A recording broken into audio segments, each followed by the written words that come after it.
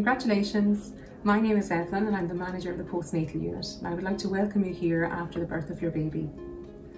We would love for you to use our new Danu suite, which was created especially for new mums to relax and have some quiet time with their baby day or night. This suite is named after the Celtic goddess Danu, who is considered the Great Mother of Ireland, representing knowledge, wisdom, nurture and strength. Danu represents how strong you women are and empowers mothers as they embrace on this new journey of motherhood. If during or after your stay you have any questions, we will be delighted to help, so please don't hesitate to contact any member of staff.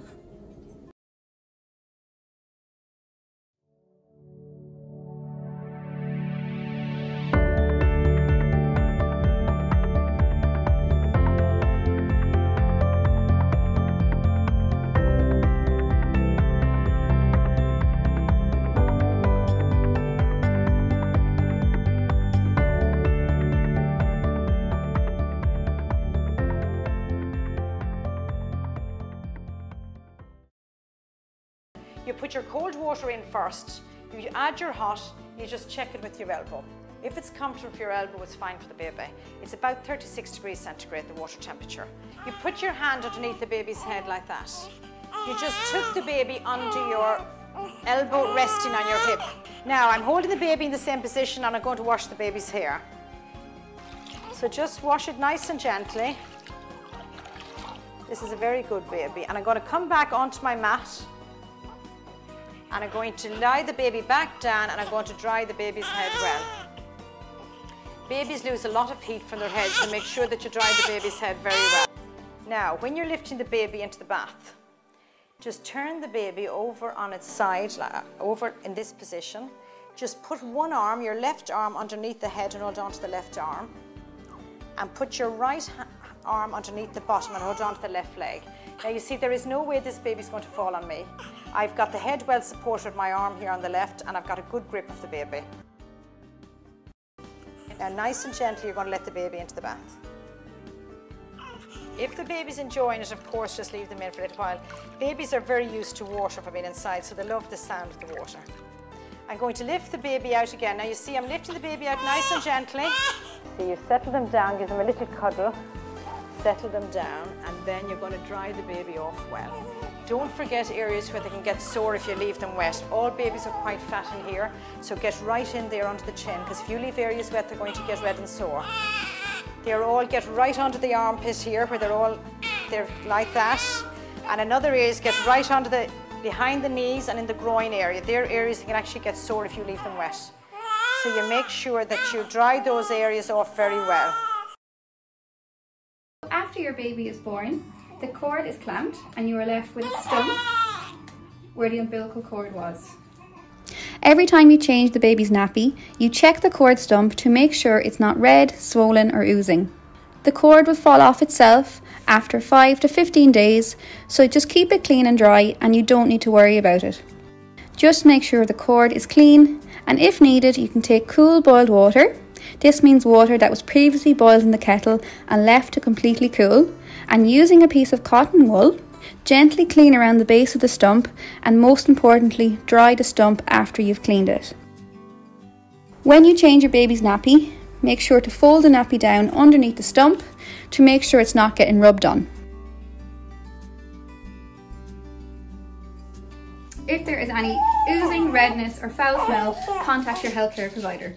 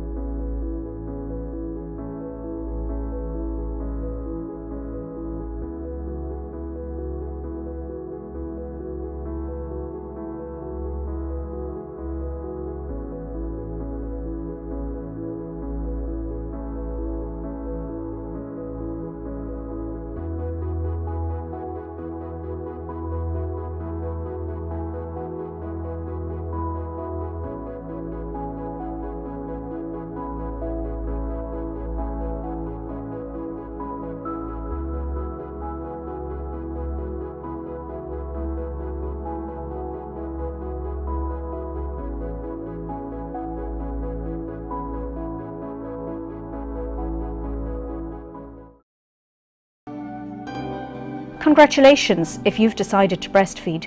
This is the best start in life you can give your baby. Breast milk is unrivaled as the ideal food. Not only has it the perfect mix of nutrients, but also all of the infection-fighting antibodies your baby needs. However, like anything, breastfeeding is a skill that needs to be learnt, but once it's established, it will give you great pleasure. Breastfeeding is the very best start you can give your baby in life. It is a very special, unique formula, tailor-made for babies. It actually protects your baby against all known infections, particularly ear infections and chest infections, and also protects your baby against viruses. We now know that breast milk also helps develop your baby's nervous system. For you, breastfeeding is really good. It helps you build up a unique bond with your baby, because when you breastfeed, you release lots of lovely hormones that help and aid this bonding. It also helps you get your figure back, because you burn up 500 calories more per day when you breastfeed. And it has a great protection against ovarian cancer, breast cancer and osteoporosis. While you're still pregnant and in the early days after the birth, your breasts begin to produce a substance called colostrum. This is extremely easy for your baby to digest, making it the perfect first food. The first hours after delivery is the ideal time to get started on your breastfeeding. Breastfeeding on demand is recommended with breastfeeding. That doesn't mean leaving the baby asleep all day, particularly in the early days and weeks of breastfeeding. Babies should be woken up every 3 to 4 hours if they're not demanding feeding. However, breastfed babies can often feed much more frequently than that.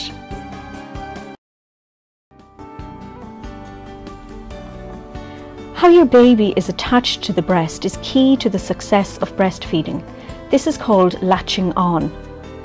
When your baby is in position, wait until their mouth is open wide. You can tease it open by gently pressing the upper lip with your nipple. Bring your baby to your breast, the chin and lower lip first. Baby's mouth should cover all your nipple and about 1 inch of the brown circle, the areola, around your nipple. Your nipple should touch the roof of the baby's mouth with his tongue underneath. Once your baby has a good latch on, there'll be a period of quick suckling to get the milk flowing, and then rhythmic suckling. When your baby is properly attached to your breast, you'll notice that his mouth is wide open with a big mouthful of breast, and his top and bottom lip are curled out, like the letter K. His cheeks are full and rounded, and his chin is pressed into your breast. The suckling pattern changes from short sucks at the beginning to long, deep sucks with pauses. There are many different ways to position and attach your baby, but there's some key principles. So I'm going to talk you through a number of different holds. The first thing I would say to mums is get yourself comfortable. Finding a position that suits you and your baby is important for successful breastfeeding. Make sure you're comfortable and well supported. Use pillows or cushions if necessary. And whether you're sitting up or lying down, keep a drink close by, and most of all, relax. There's some new research out on a new position for breastfeeding called biological nurturing, and this actually works very well in attaching a baby on a breast. In this position, the mother is not sitting up bolt right upright or lying down. She's semi-inclined and she's lying the baby on top of her body. And in this position, the baby actually self-attaches.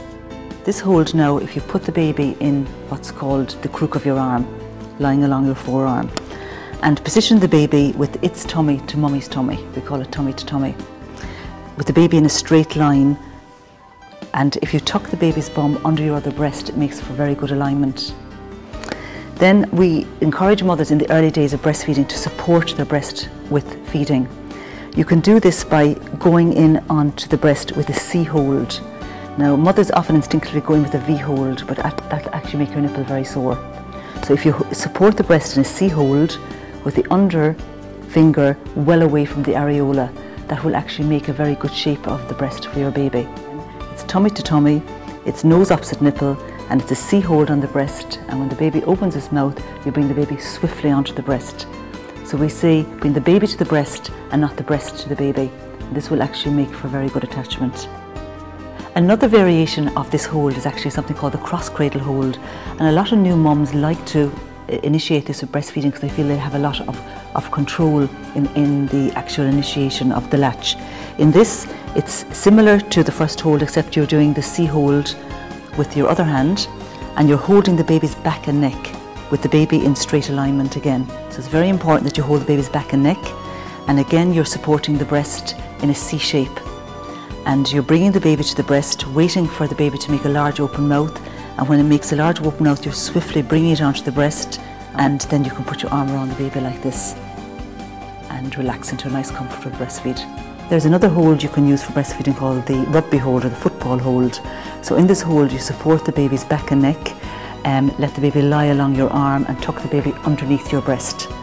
And in this position you use the same principles of nose opposite nipple and bring the baby to the breast with a wide open mouth. This is a very good position to use for babies, particularly twins. Another way of breastfeeding your baby is lying on your side with your baby tucked up beside you. A lot of mums breastfeed lying down in bed, particularly late during the night. With this, the mother lies on the bed with two pillows, usually her head on the pillow and her shoulders on the bed, and tucks her baby up beside her, nose opposite nipple. Again, it would be the same principles of bringing the baby swiftly onto the breast when the baby makes a wide open mouth. This is a really comfortable way to feed a baby. There are lots of good indicators that breastfeeding is going very well by looking at your baby's output. In the first couple of days, the babies have very little wet nappies, and ideally one wet nappy. Day 1, day 2, day 3, and when your milk comes in on day 5, the baby will normally have about 6 wet nappies in 24 hours. This is a really good indication the baby is breastfeeding well. Another very good indication is actually looking at the stools. And babies have meconium stools for the first day or two, and they have a changing stool which is usually black, green or brown, day 2, day 3, day 4. And when your milk comes in, a baby who's breastfeeding really well will have 3 to 4 yellow seedy stools in 24 hours. If your baby has these sort of stools, the baby is breastfeeding very well. Your breastfeeding is going well when your baby is alert and waking for feeds, has a minimum of 5 or 6 wet nappies and 2 soiled nappies per day after the first week, has gained weight, sleeps and settles during the day, and is feeding comfortably and pain-free. If a baby is not correctly latched on your breast, you won't see rounded cheeks, you'll see dimpled cheeks. You'll also see the baby doing very short little sucklings as opposed to long rhythmic sucklings, or you may see a lot of the areola. In that case, you also may feel a lot of discomfort feeding. So if that happens, it's very important to break the latch and start again. And the best way to do that is actually put your finger into the baby's mouth and let the baby actually suck on your finger and break the latch very gently. Signs that breastfeeding may not be going as well for you is if the baby is not wetting and dirtying its nappies. So particularly in the early days, if you look for urates in the nappy, which is pink staining, and if the baby is not passing sufficient wet and dirty nappies, it would be very good to contact a health professional to help you with your breastfeeding.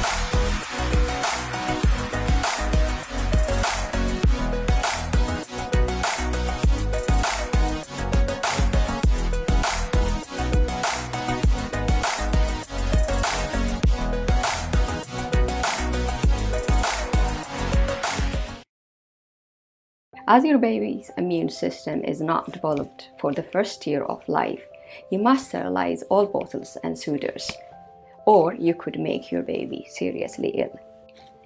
Wash your hands and clean work tub before you start.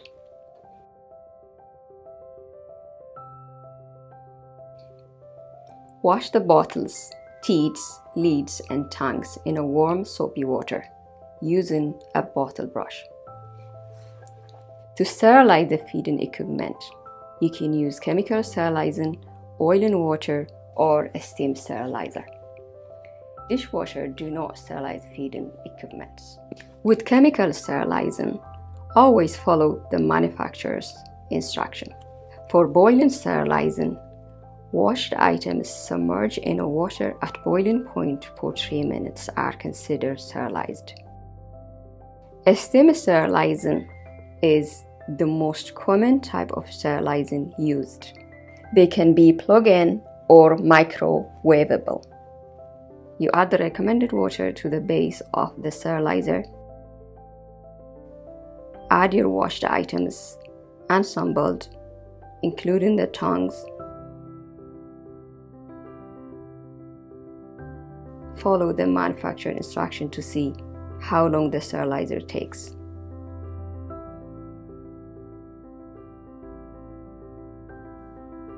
Wash and dry your hands before removing the bottles from the sterilizer. Be careful of the steam and place items on a clean surface or tray. No need to rinse or towel dry. Assemble bottles correctly and they will remain sterilized for 24 hours once kept closed. Okay, so traditionally when we're feeding babies, they're more in a flatter position like this and cuddled in, and when they're in this position, the flow of the milk goes too fast into the baby. So when we're using paced bottle feeding, which is a way of controlling the flow of breast milk or formula so that the baby can feed at a more comfortable pace, we have the baby in a more upright position. So we have you up like this, yeah, and then we tickle the upper lip and we wait for the baby to gape and ask for the bottle. Yeah, do you want it? Yeah, like that, good girl. And initially we don't have the teeth full. We wait for a few sucks and then tip it up. So the bottle is at a much more horizontal angle than you traditionally feed a baby in. And this way we want the baby to slow down the flow of the feed going into them. So you let her have a few sucks. If she's gulping, we're going to tip it down, let her take a couple of breaths and then back up again and just watch the flow. Good. And slow it down again. And take a breath and then back up again.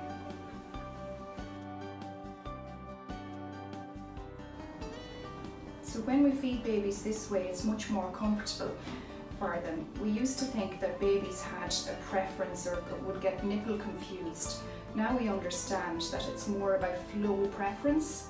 So babies get used to a faster flow. So if we want a baby to go between breastfeeding and bottle feeding, it's important that we don't get the flow of the milk too fast. So this is a way of comfortably feeding a baby. It's also very good for babies who are just formula feeding or bottle feeding. Okay. People worry that babies take in too much air when you're feeding babies this way. But we all take in air when we're feeding. In this slow pace, they can push some air out through their nose and they will burp after the feed. So we just sit them upright and wait for the burp to come. So when you're offering the bottle again you look for the gape and see. And if the baby is done, they won't accept the bottle again.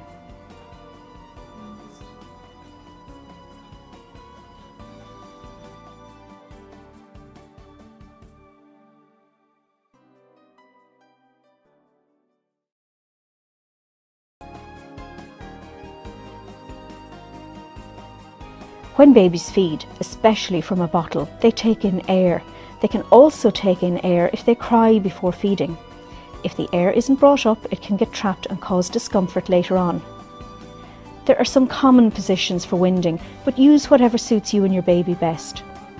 Try holding your baby, leaning against your shoulder and rubbing or patting their back. It's a good idea to put a towel or a cloth over your shoulder in case more than wind comes up. Another position is sitting your baby upright on your lap, supporting him under his chin and rubbing his back.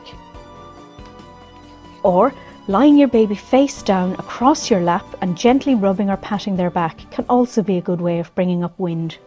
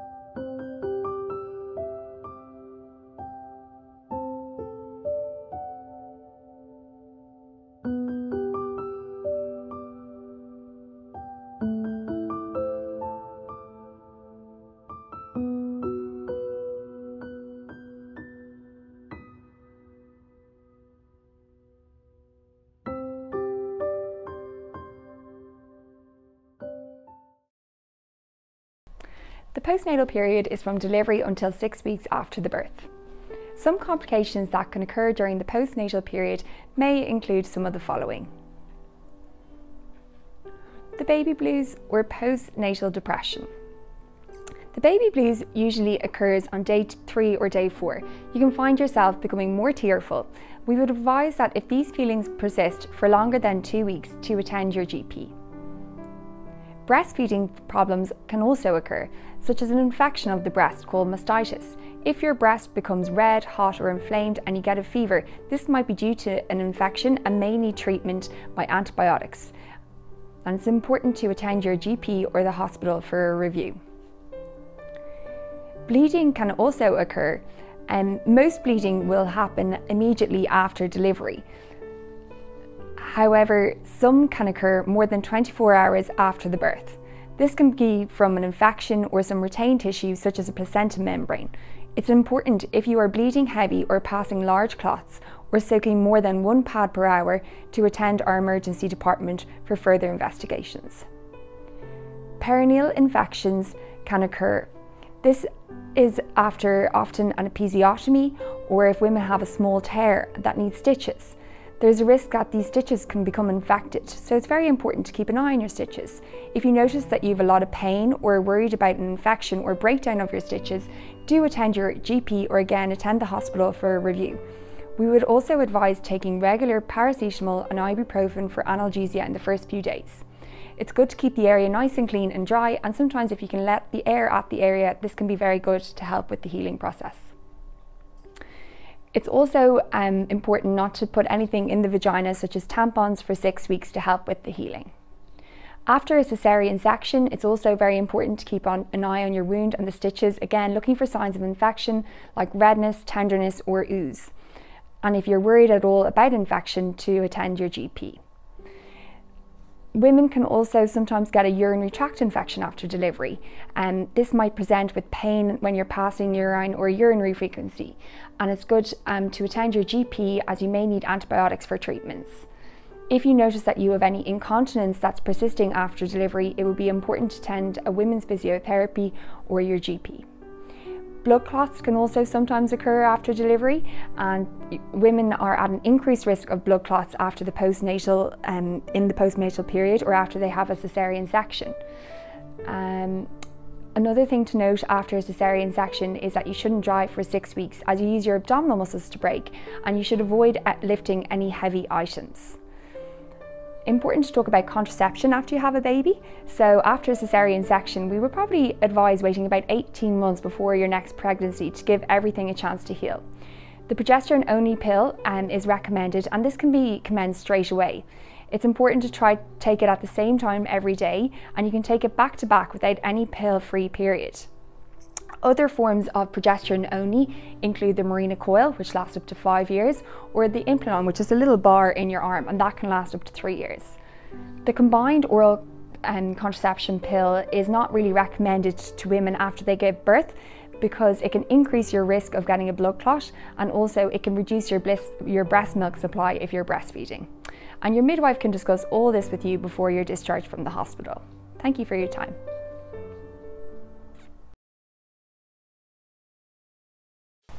Congratulations on the birth of your baby. Some women may have stitches to their perineum following the birth of their baby. We encourage you to have a daily shower.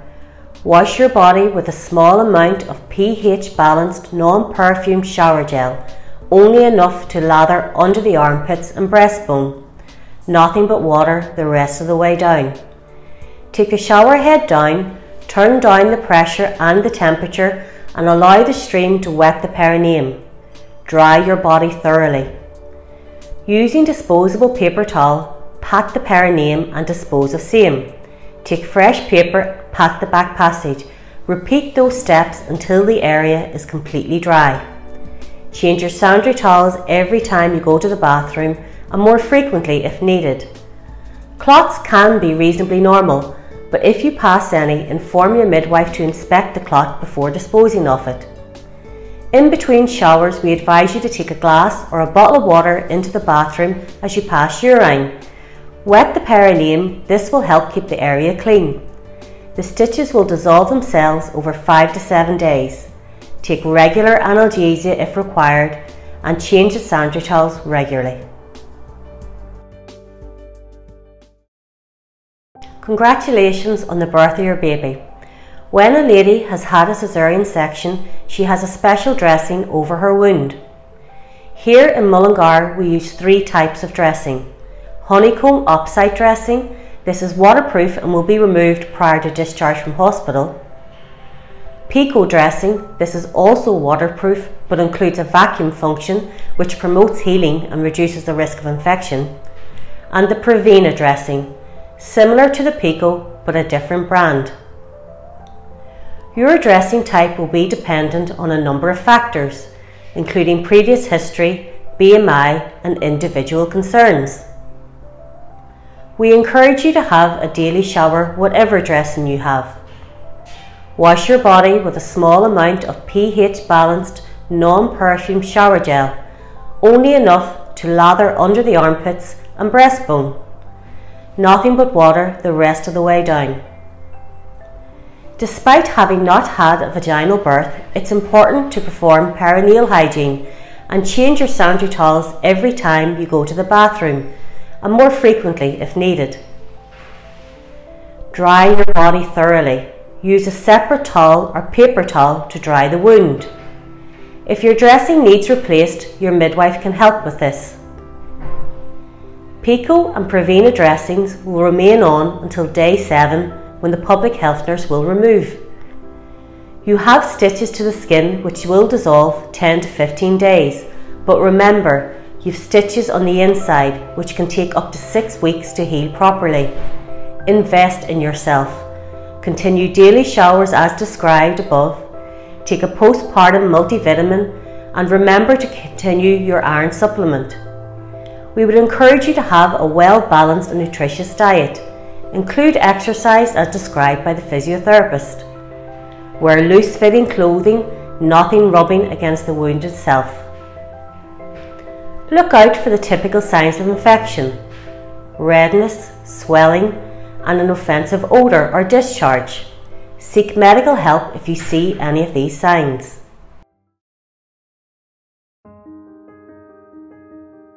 For new mums, contraception may be the last thing they are thinking about, but it's possible to get pregnant as soon as 3 weeks after you've given birth.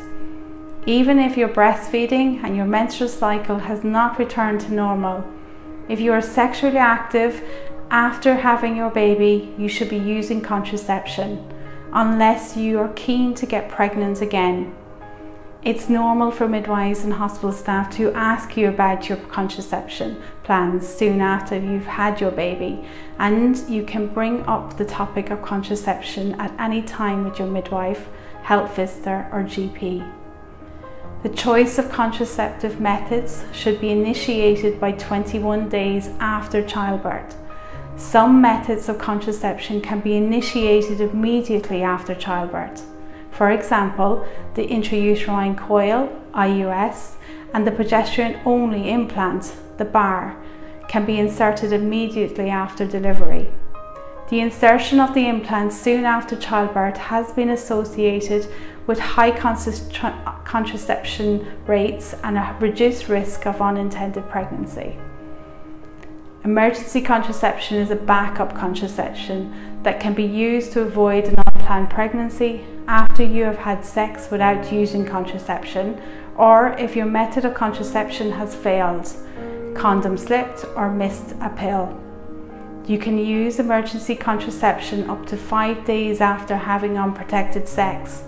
There are two options: the emergency contraception pill, known as the ECP, or the copper coil, also known as the postcoital IUCD. You do not need a prescription for emergency contraception. You can get this directly from your pharmacy. If you have a medical card, you can access it for free from your pharmacy. Discuss with your GP or pharmacist, or for more information, visit www.sexualwellbeing.ie. Emergency contraception is a backup contraception that can be used to avoid an unplanned pregnancy after you've had sex without using contraception, or if your method of contraception has failed, condom slipped, or you missed a pill. You can use emergency contraception up to 5 days after having unprotected sex. There are two options: the emergency contraceptive pill, the ECP, or copper coil, also known as the postcoital IUCD. You do not need a prescription for the emergency contraceptive pill. You can get it for free directly from your pharmacist. Under the free contraception scheme, you're entitled to free contraception if you are a woman or person with a uterus, you are aged 17 to 26, you live in Ireland, you have a PPS number. This scheme covers GP or doctor's appointments to talk about contraception and for repeat prescriptions when needed. Prescriptions given by your doctor, fittings and removals of implants and IUDs or IUSs, known as coils, any checkups or other follow-up care needed relating to your coil or implant, emergency contraception, morning after pill. Please speak to a healthcare professional for more information.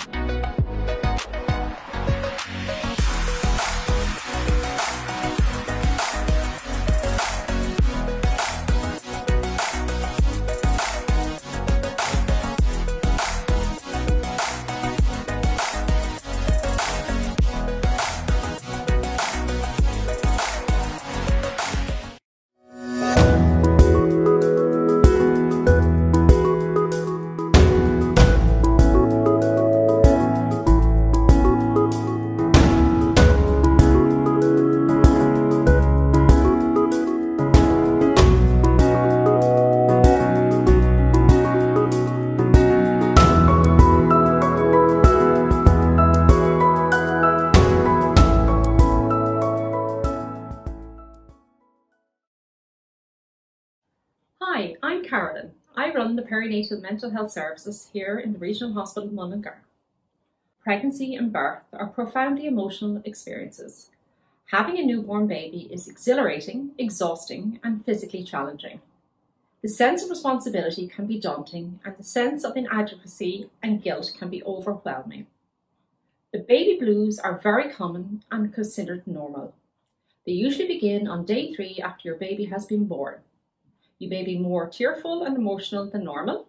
You may feel irritable and isolated and lonely. These feelings are unpleasant, but usually pass between 1 and 2 weeks. If the baby blues get worse or last for longer than 2 weeks, or if your mood becomes very low several months after your baby is born, you may have postnatal depression.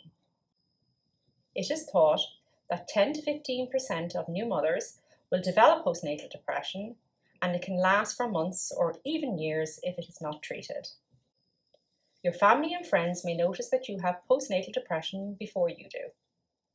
The signs and symptoms of postnatal depression include feeling sad, anxious, and alone. You may feel guilty, irritable, and angry. You may experience panic attacks. You may not enjoy being with people or even your baby. Other symptoms of postnatal depression include crying easily, feeling rejected by your baby, worrying a lot about your baby, loss of appetite, feeling inadequate, feeling tired all the time, and problems sleeping. Get help from your GP or public health nurse if these symptoms last for more than 2 weeks. The most important thing you can do is ask for help.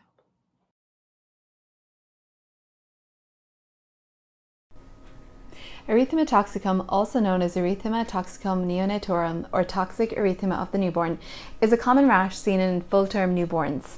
It usually appears in the first few days after birth and fades within a week. Up to half of all newborns will have erythema toxicum. The rash can be on the baby's face, chest, arms and legs, but usually won't be on the palms or soles of the feet. It's a blotchy red rash with small bumps that can be filled with fluid. Although this fluid might look like pus, there is no infection. Because erythema toxicum doesn't cause any symptoms and goes away on its own, no treatment is generally needed. Follow your doctor's advice about caring for your baby's skin. Call your doctor if your baby has a rash and is also fussy, not feeding well, or has a fever.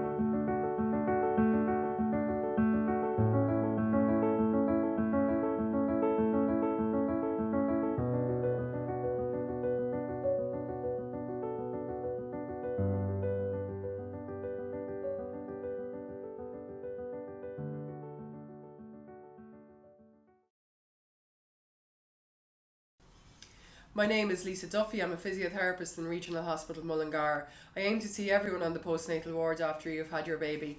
I will provide an advice booklet to everyone on postnatal continence and fitness. In the early stages following a vaginal delivery, there may be stretching or bruising of the pelvic floor muscles. These are the muscles that form the floor of the pelvis and are important in keeping us continent. Even if stitches are present, once you have rested for 24 hours and are passing urine, you can start the pelvic floor exercises. If you have had a C-section, it is also important to start these after the catheter is removed and you are passing urine. To do these, tighten your back passage as if holding wind, your vagina as if gripping a tampon, and your urethra as if you were trying to stop your urine flow. The sensation is one of squeeze and lift. If your perineum is very sore or swollen, gentle, quick squeezes will help relieve pain if done frequently. As you get better, try to contract your pelvic floor more strongly and hold for longer, up to 10 seconds. You can also do quick contractions, squeezing quickly and letting go after each contraction. Aim to increase the number of quick contractions up to 10.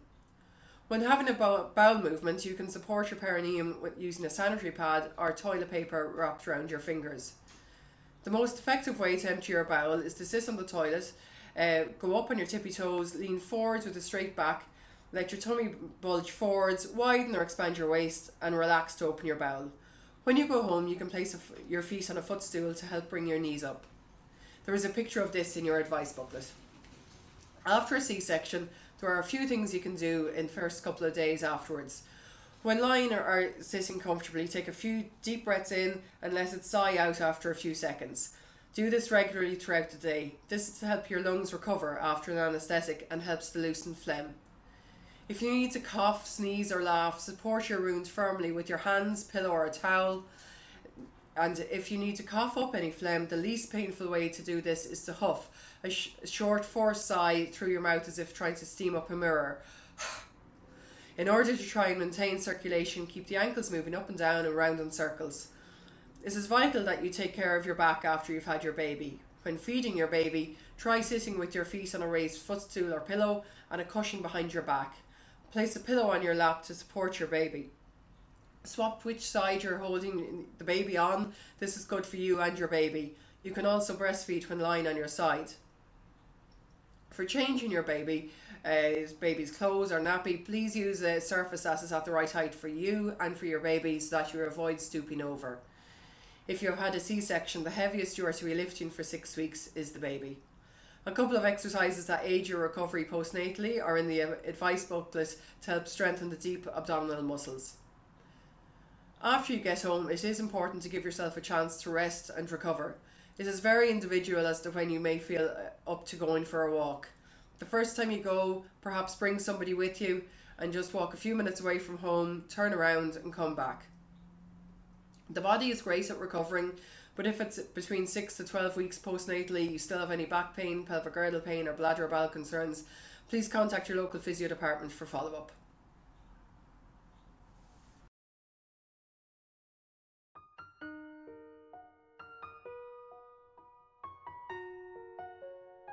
Hello and welcome to the Special Care Baby Unit, Regional Hospital Mullingar. Here we look after babies from 32 weeks onwards. If your baby comes to us for extra support following birth, they may be with us for a few hours, days or weeks depending on their needs. We have a dedicated team made up of nurses, doctors, physios, feeding specialists, along with many others that will help your baby along their journey. We are a family-centred unit and encourage you to visit and participate in your baby's feeding and care as much as possible. We also have a parent and baby room so you can stay with your baby to adjust before you take your baby home. If you need us, we look forward to welcoming you.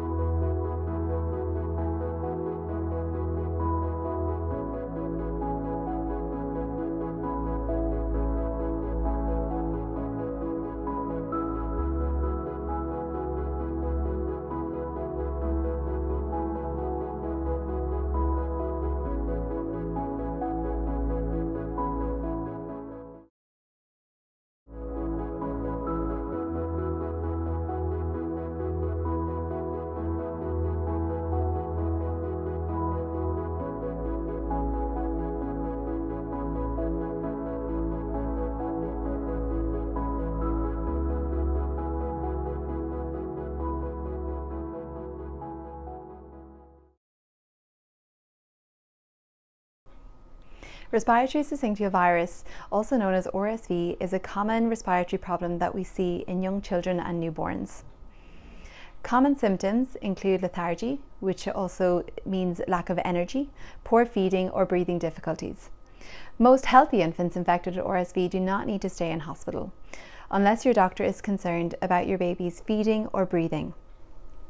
Treatments may include hydration, which involves a drip or oral fluids, and sometimes oxygen therapy. Infection with RSV in older children usually presents as a cough or a cold. RSV is spread by direct or close contact with secretions. RSV can live on surfaces such as toys for many hours and for half an hour or more on the hands. Hand washing and room cleaning should help minimize the risk of spread. The incubation period ranges from 2 to 8 days. Isolation of children with RSV infection is recommended, and this can be up to 1 week. Patients with RSV infection shed the virus usually between 3 to 8 days. If you're concerned about your baby, you should contact your healthcare provider for assessment.